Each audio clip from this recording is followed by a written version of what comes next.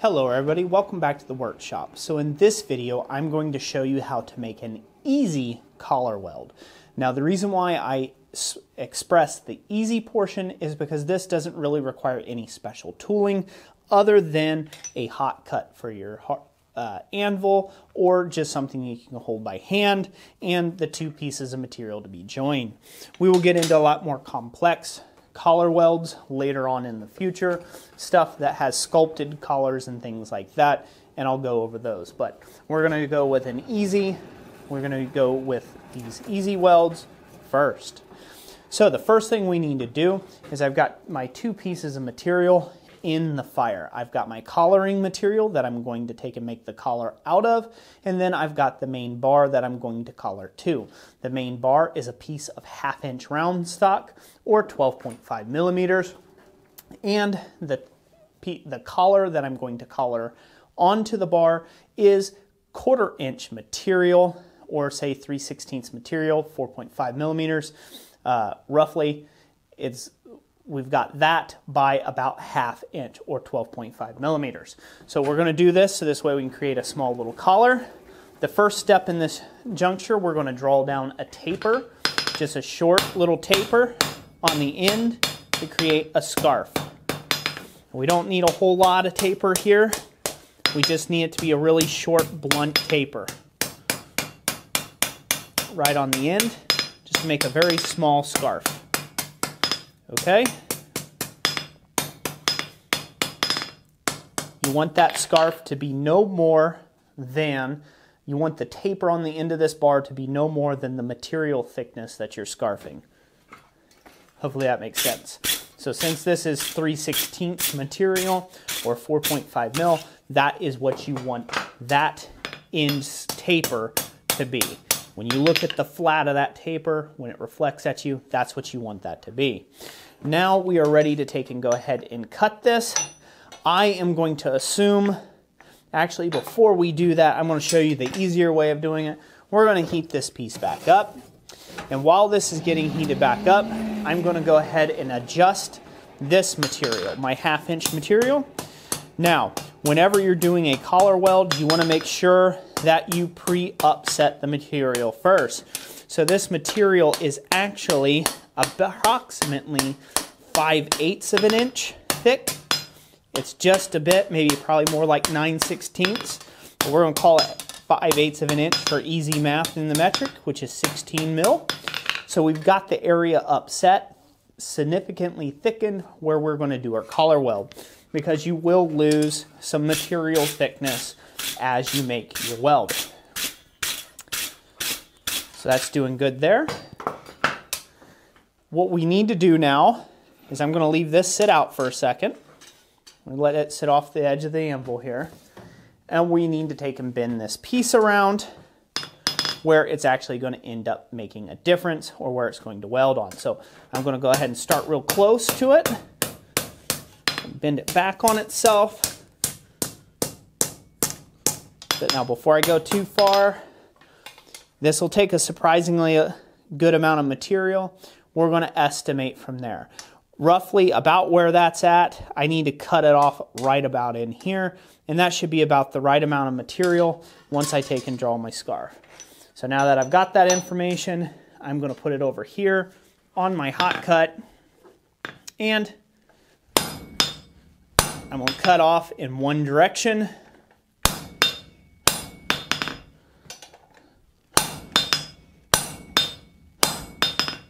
And that's going to take and get it kind of prepped. So now we got to stick this piece back in, and we're going to shape it around our round rod. So let me get this good and hot. If this seems like it's a bit of a process, it really is. It's just something that you kind of have to play with a little bit and get comfortable with.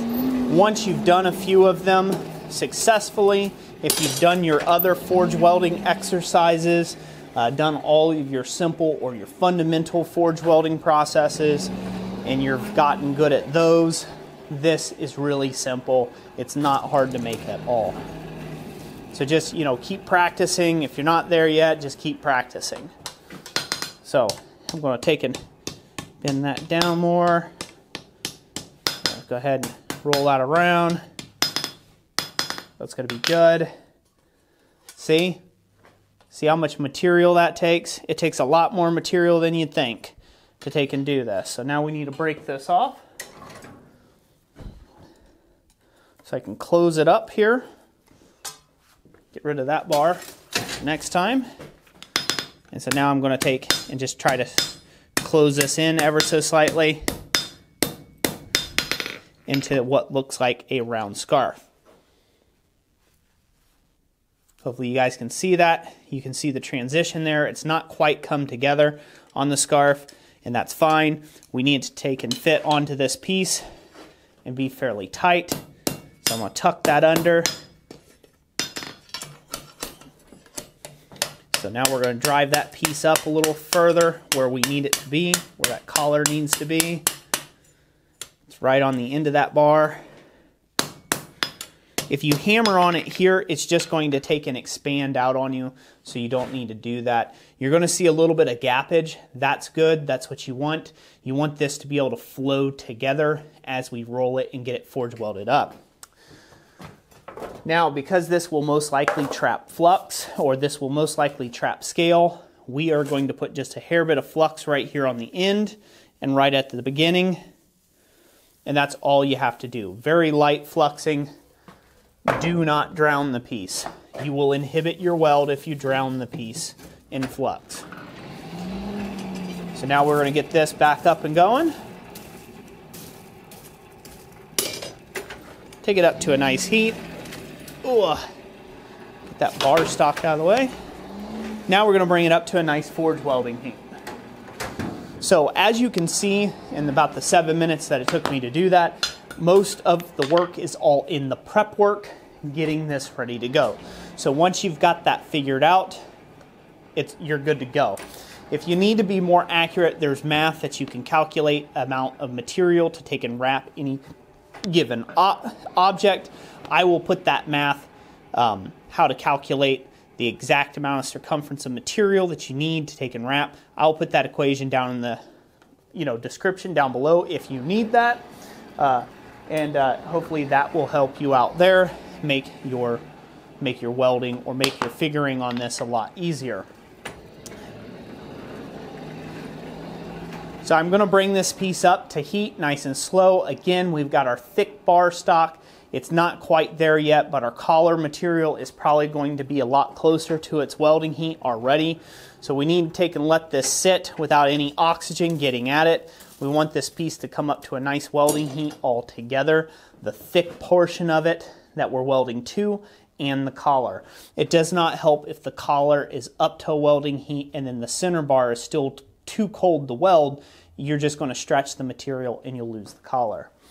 What I've done here, and this is why I've called it an easy welding scarf, is you just eyeball how much material you think it takes to take and wrap around. Just kind of like you would eyeball your thumb going around like this.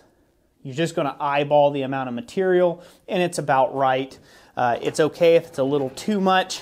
You can just close it up a little bit, and you'll have a little longer joint that you have to work down, but you'll also have more mass of material that you can work with. So it kind of plays out to your benefit either way. So this is up. It's getting really close to that welding heat. I think this piece is basically there.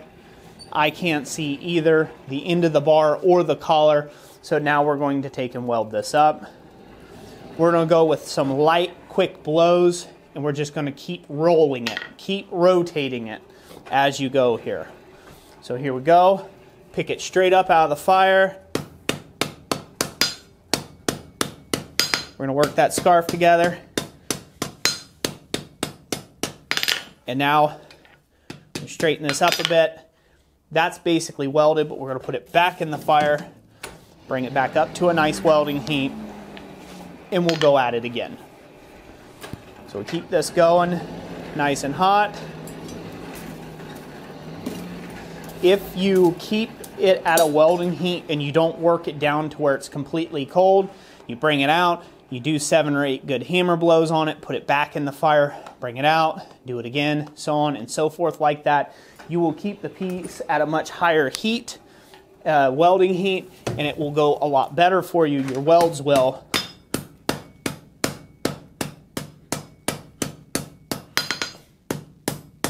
Than if you don't. Now, obviously it just slipped down, so it did not weld.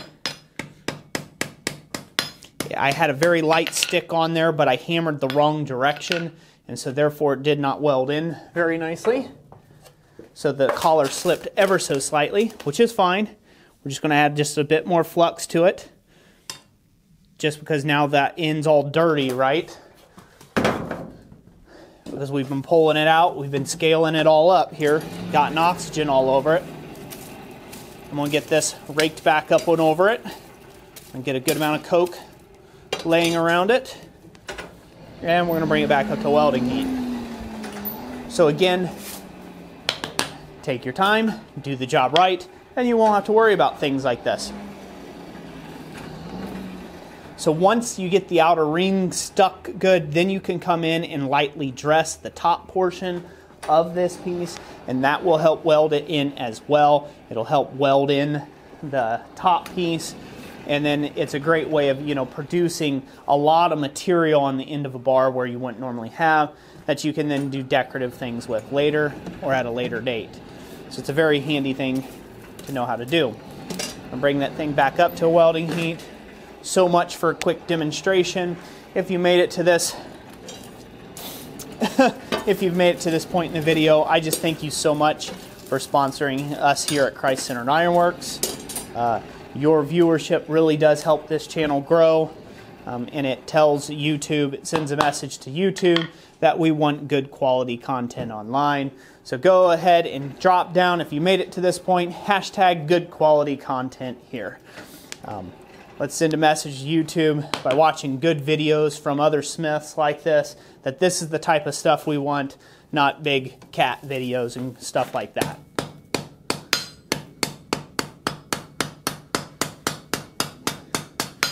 Again, I'm being a little more selective with my blows on this one, because I want it to weld in good this time. I'm going to upset the material bit while I've got the chance. I'm not welding this up just yet. Just want to take and get it, not lose any thickness out of this piece. We're going to take one more welding heat on this. It's getting real close. It's almost fully there. Take one more welding heat on this.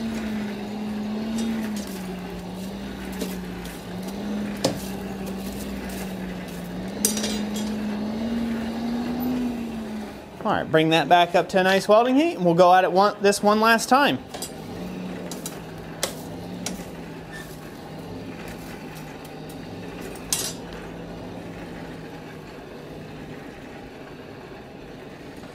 So if you have a swedge block, it would be very handy for making welds like this. Yes, you can do them on the anvil itself. It will make it a lot handier if you have a swedge block, because it'll hold two of the other sides for you while you work it and spin it, and it'll keep everything nice and symmetrical for you. Again, I'm just trying to show you how you can still do that at the anvil without any sort of specialty tooling. I'm going to bring this piece back up to a nice welding heat again, and we'll take this the rest of the way. So it's way over temp, put too much oxygen in it, but that's okay.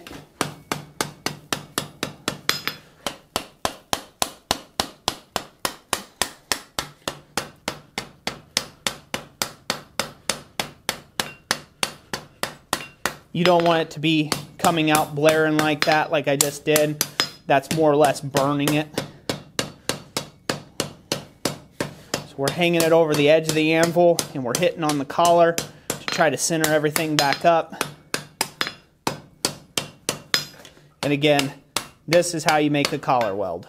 So this piece, now I can hammer on this piece and brad that top down, and this can be welded again if need be. And you take as much time as you need to take and clean this up. That's where we're going to leave the video right now. Let you guys practice that type of weld. Hopefully this was informative to you. If it was, Remember to hit that like button, share it with your friends. We greatly appreciate it. And if you want to take and support what we do here at Christ-Centered Ironworks financially, a great way of you doing that is checking out our website over at blacksmithpdfs.com. So that's it for today. Thank you all so much for watching. That's how you make a collar weld. Hope you enjoyed it. We'll catch you on the next one.